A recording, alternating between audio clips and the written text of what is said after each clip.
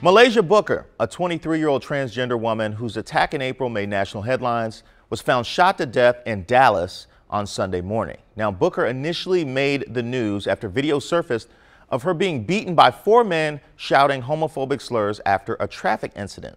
29-year-old Edward Thomas was arrested after he was identified for his role in the beating. According to reports, he was offered $200 to attack her. The assault didn't stop until a group of women intervened and dragged Booker to safety.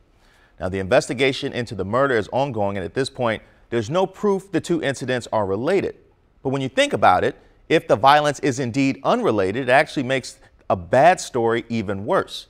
According to the Human Rights Campaign, in 2018, there were at least 26 deaths of transgender people in the United States due to fatal violence. Most of these victims were Black transgender women.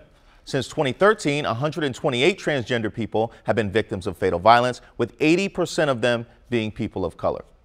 This has to stop, and so too does the apathy. As a group, we can't be up in arms when straight Black people are murdered and then turn a blind eye when it happens in the LGBTQ community.